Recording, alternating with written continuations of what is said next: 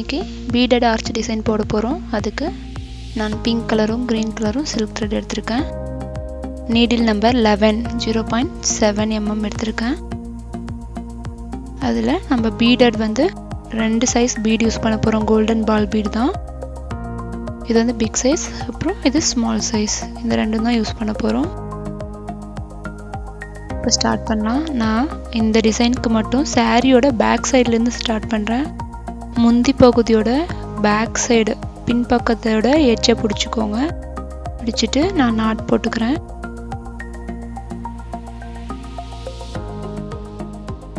First 2 times வந்து normal முடிச்சு போட்டு நாட் பண்ணிக்கோங்க. செக்யூர்டா இருக்கணும் அதுக்காக. அத பண்ணிட்டு நம்ம டிசைனுக்கான க்ரோஷா ஸ்டார்ட் பண்ணலாம்.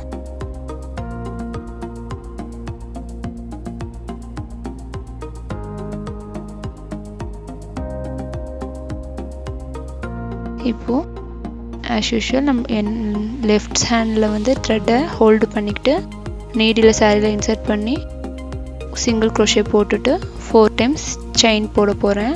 single chain போட்டுட்டு chain எங்க end ஆகுதோ அங்க lock பண்ண போறோம். அதாவது single crochet போட போறோம். needle insert பண்ணி thread 1 time எடுத்து அந்த ரெண்டு லூப்பையும் சேர்த்த மாதிரி ஒரு லூப் எடுக்கணும். இதுதான் single crochet. போட்டுட்டு அடுத்து again 4 times single chain போட்டு lock பண்ணிக்கணும். 2 times lock பண்ணிக்கோங்க. இந்த டிசைனுக்கு வந்து நான் சிங்கிள் கலர் மட்டும் தான் யூஸ் பண்ணிக்கிறேன். ஆர்ச்சுக்கு saree ஃபுல்லா இந்த green கலர் மட்டும் தான் வரப்போகுது. டெசலுக்கு தான் நான் pink கலர் யூஸ் பண்ணியிருக்கேன். ஸோ இப்போ 2 times lock பண்ணியாச்சு. இப்போ நம்ம bead ஆட் பண்ண போறோம். கோல்டன் பால் bead வந்து பெரிய சைஸ் எடுத்திருக்கேன். இப்போ ஒண்ணொண்ணா அட்டாச் பண்ணிட்டே வரணும் கண்டினியூஸா. 5 bead வந்து இது மாதிரி அட்டாச் பண்ண போறோம்.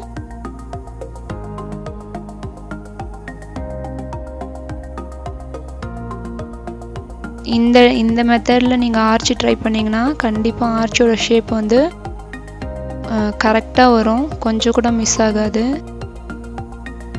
ஆர்ச்சோட ஷேப் வரலன்றவங்களுக்கு இது பெஸ்டா இருக்கும். சோ இத வந்து மடிச்ச மாதிரி பிடிச்சீங்கனா கரெக்ட்டா நம்ம 4 times chain போட்டா எவ்வளவு கேப் வரும் அந்த கேப்ல லாக் பண்ணுங்க. உங்களுக்கு சப்போஸ் எப்படி எவ்வளவு கேப் விடுறது தெரியலனா இந்த ஃபர்ஸ்ட் 4 times chain போட்டுப்போம் இல்லையா அதோட லெந்தை வந்து அளந்துக்கிட்டு நீங்க வந்து இது லாக் பண்ணும்போது மார்க் பண்ணி கூட லாக் பண்ணிக்கலாம். முடிச்சிட்டு 3 times single chain போட்டு 1 time single time லாக் பண்ணிக்கோங்க. லாக் பண்ணிட்டு 3 times single chain போட்டு 1 time lock பண்றேன். பண்ணிட்டு ஒரு single chain போட்டு சாரியை டர்ன் பண்ணிக்கோங்க. இப்போ சாரியோட front side உங்களை பார்த்த மாதிரி இருக்கும். இங்க நம்ம triple crochet போட போறோம். எங்க triple crochet வந்து எங்க போட்டுட்டு இருக்கோம்னா bead அட்டாச் பண்ண thread இருக்கு இல்லையா ஒரு beadக்கும் தனித்தனி thread இருக்கும். சோ ஒரு beadக்கும் 3 times triple crochet வரும். 5 beadனா 15 times 5 into 3 15 times வந்து triple crochet போடணும். சோ ஏனா இந்த டிசைன் மட்டும் பேக் சைடுல இருந்து ஆரம்பிச்சேன்னு உங்களுக்கு தெரிஞ்சிருக்கும். இப்போ triple crochet வந்து front sideல போட்டுட்டு இருக்கோம் இல்லையா இந்த triple crochet மட்டும் தான் நமக்கு வியூ ஆகும் இந்த ஆர்ச்ல. சோ இது வந்து front sideல இருக்கும்போது வந்துச்சுனா தான் லுக் வைஸ் வந்து நல்லா இருக்கும். அதுக்காக தான் நான் இந்த டிசைனை bead அட்டாச் பண்ணும்போது பேக் சைடுல இருந்து ஸ்டார்ட் பண்ணிருக்கேன்.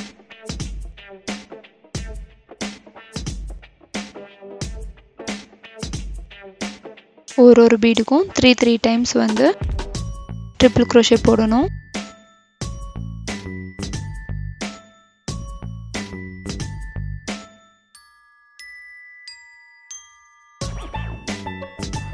நிறைய பேர் கமெண்ட்ல கேக்குறது கரெக்ட்டான ஆர்ச் ஷேப் வரல அப்படின்றது தான். இந்த மெத்தட் ட்ரை பண்ணுங்க. கண்டிப்பா புதுசா ட்ரை பண்றவங்களுக்கு கூட ஆர்ச் ஷேப் கரெக்ட்டா வரும்.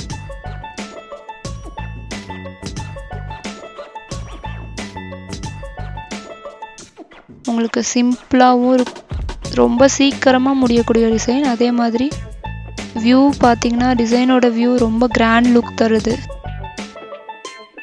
நீங்க சாஃப்ட் சில்க்ஸ்லாம் போடிங்கனா அவ்வளோ கிராண்ட் லுக்கா இருக்கும் இது.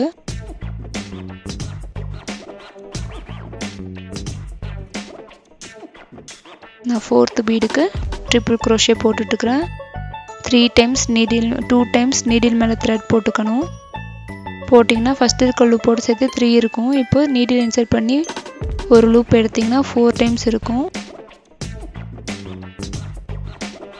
இப்போ ஃபர்ஸ்ட் 2 ஒரு லூப் ஆகும் செகண்ட் 2 ஒரு லூப் தேர்ட் 2 ஒரு லூப் 3 times வந்துருச்சா ட்ரிபிள் crochet இந்த மாதிரி தான் போடணும் ட்ரிபிள் crochet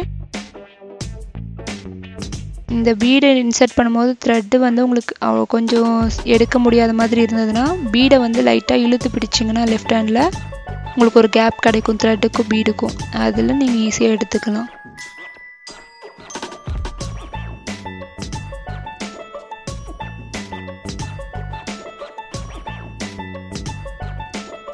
இப்போ அந்த லெந்த் வந்து எங்க வருதோ கரெக்ட்டா அந்த இடத்துல சாரியில லாக் பண்ணுங்க மேல இருக்க 4 times செயின்ல இல்ல சாரியிலே லாக் பண்ணுங்க முடிஞ்ச வரைக்கும் அந்த 2 times லாக் பண்ணிருக்கிறதுக்கு நியரரா லாக் பண்ணீங்கனா உங்களுக்கு அந்த ஷேப் கரெக்ட்டா கிடைக்கும் 1 time single crochet single chain போட்டு கீழ லாக் பண்ணிருக்கிற இடத்துல லாக் பண்ணிட்டு 1 single chain போட்டு சாரியை டர்ன் பண்ணிக்கோங்க இப்போ நம்ம அகைன் பேக் சைடோட சாரியோட பேக் சைடுக்கு வந்தாச்சு இப்போ நான் ஸ்மால் சைஸ் பால் பீட் வந்து அட்டாச் பண்ண போறேன் 15 times triple crochet போட்டுக்கோங்க இல்லையா அந்த 15 timesக்கும் 1 bead வந்து அட்டாச் பண்ண போறோம் சோ 15 bead வந்து அட்டாச் ஆகும் இங்க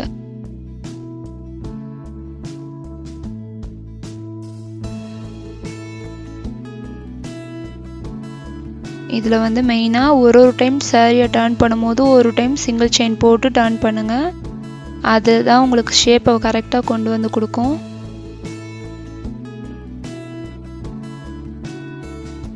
அதே மாதிரி நம்ம லாக் பண்ற பொசிஷனும் நான் இதுக்கு முன்னாடி சொன்னலையா அந்த 2 times லாக் பண்ணிருக்கிறதுக்கு நியரரா லாக் பண்ணுங்க முடிஞ்ச வரைக்கும்ட்டு சோ அப்படி பண்ணும்போது உங்களுக்கு ரெண்டு சைடும் வந்து ஈக்குவலா ஒரே சைஸா காட்டும் ஆர்ச்சோட லெந்த்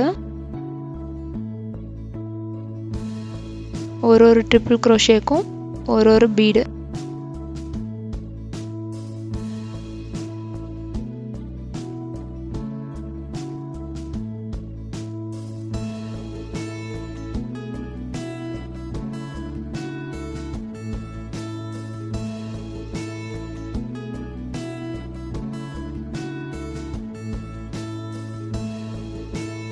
இத அட்டாச் பண்ணி முடிச்சதும் நம்ம டசல் கட்டறதெல்லாம் பார்க்கலாம் இவ்ளோதான் நம்ம டிசைன் இது வந்து ரொம்ப சிம்பிளா இருக்கும் ஆனா லுக் வைஸ் ரொம்ப கிராண்டா கொடுக்கும் இத முடிச்சிட்டா நெக்ஸ்ட் வந்து டசல் கட்டறதுக்கான கேப் விட்டுட்டு அகைன் திரும்ப ஆர்ச் ஸ்டார்ட் பண்ண போறோம்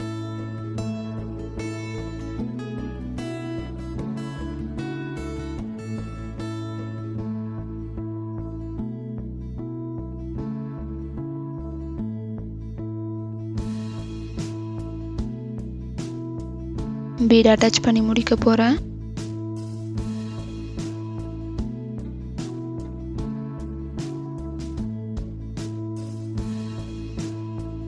இப்போ இங்க லாக் பண்ணிக்கலாம் நம்ம ஒரு ஆர்ச் போட்டு முடிச்சாச்சு 4 times single chain போட்டு அதோட லெந்த் கரெக்ட்டா இருக்கிற இடத்துல லாக் பண்ணிக்கோங்க 2 times லாக் பண்ணிட்டு again 4 times single chain போட்டு லாக் பண்ணுங்க 2 times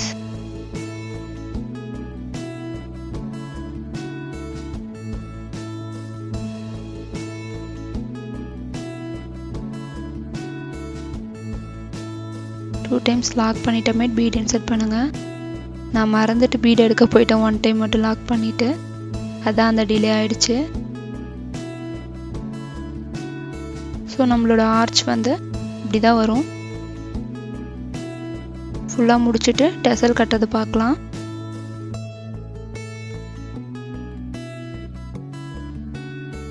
டசல் கட்டறதுக்கு வந்து நான் கேப் பீட் யூஸ் பண்ணி கட்ட போறோம் இங்க அதுக்காக பிங்க் கலர் thread எடுத்து நான் காமிச்சிருந்தலையா அந்த மாதிரி நம்ம டை பண்ணிக்க போறோம் சோ இந்த மாதிரி நீடில் as usual எப்பவும் கோத்துக்கற மாதிரி 60 turns எடுத்து கோத்துக்கோங்க எடுத்துட்டு கரெக்ட்டான லெந்த்ல ஜஸ்ட் வந்து மடிச்சு பிடிச்சுக்கோங்க மடிச்சு பிடிச்சிங்கனா இந்த மாதிரி இருக்கும். ஸோ உங்கள் விரலுக்கு மேலே அதை வந்து நாட் போட்டுக்கோங்க. நீடியில் சரி த்ரெட்டை இன்சர்ட் பண்ணி நம்ம சாரியில் எப்படி நாட் போடுவோமோ அதே மாதிரி நாட் போடுங்க. நல்லா டைட்டாக உட்காரும். இல்லை இப்படி பிடிச்சு போட முடியலன்றவங்க கரெக்டான லென்த்தில் க்ளூ அப்ளை பண்ணிக்கோங்க. ஃபஸ்ட்டு அப்ளை பண்ணிவிட்டு அது கொஞ்ச நேரம் விட்டிங்கன்னா நல்லா ட்ரை ஆகிடும். அதுக்கப்புறம் அந்த க்ளூ இருக்க இடத்த பிடிச்சு மடிச்சிங்கன்னா உங்களுக்கு ஈஸியாக இருக்கும் நாட் போட. எனக்கு இதுவே ஈஸியாக இருந்ததுனால நான் இப்படியே பண்ணிட்டேன். இப்படி முடியாதவங்க அந்த மாதிரி கூட ட்ரை பண்ணுங்கள். நாட் போட்டுட்டு கரெக்டாக ட்ரிம் பண்ணிக்கோங்க. ஃபஸ்ட்டு சாரீ ஃபுல்லாக டிசைன் முடிச்சுட்டு நீங்கள் எத்தனை கவுண்டிங் வேணுமோ அத்தனை கவுண்டிங்க்கு இந்த மாதிரி ரெடி பண்ணிக்கோங்க.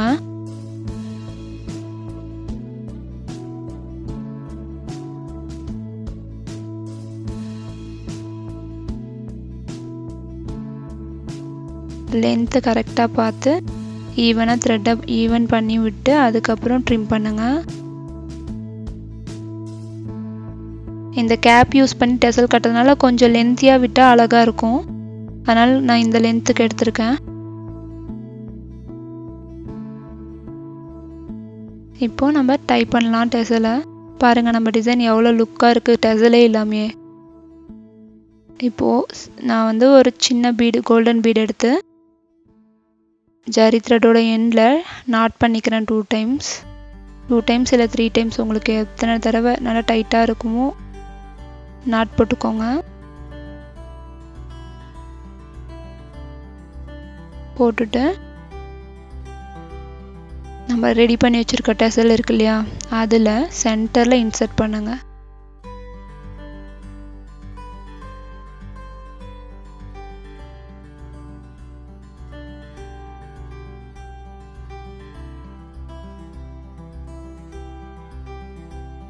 பாருங்கள் இந்த இடத்துல போய் உட்காந்துருக்கு நம்ம கோல்டன் பீட்.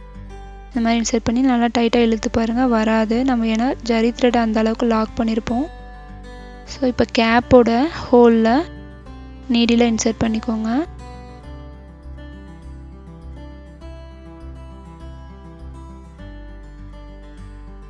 இன்சர்ட் பண்ணி கரெக்டாக அதை எட்ஜஸ் எல்லாமே உள்ளே வந்து உட்காந்துருக்க மாதிரி இழுத்துக்கிட்டு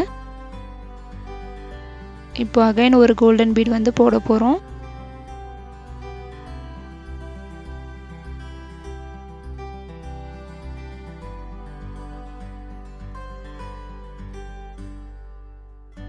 கோல்டன் பீடை போட்டுட்டு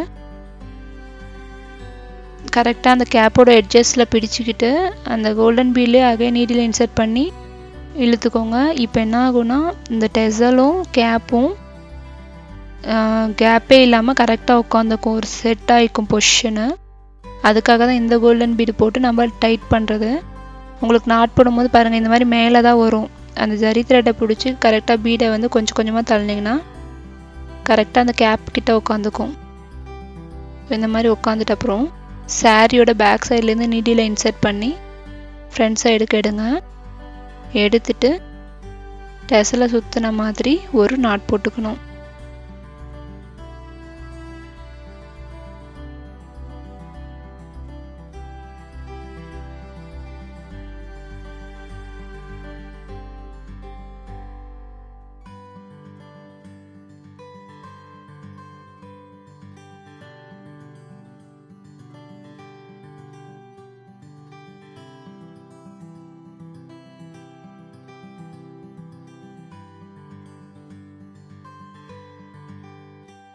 இப்போ அதே மாதிரி ஒரு 2 or 3 டைம்ஸ் வந்து நாட் போட்டுக்கோங்க.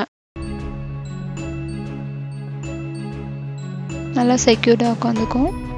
முடித்ததும் இந்த பீட் வழியாகவே கேப் பீட் வழியாகவும் நீடில் இன்சர்ட் பண்ணி டெசலில் எடுத்துக்கணும்.